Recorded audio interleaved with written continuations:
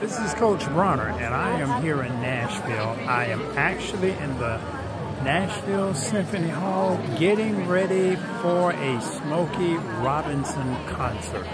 Yep, my first time ever seeing Smokey Robinson. I got some excellent seats. He's going to be right there, right in the middle. And I'm really looking forward to this. I've been a Smokey fan for a very long time. This is my first time ever seeing him in concert. And Smokey Robinson is 84 years old, and he does about a 2-hour concert.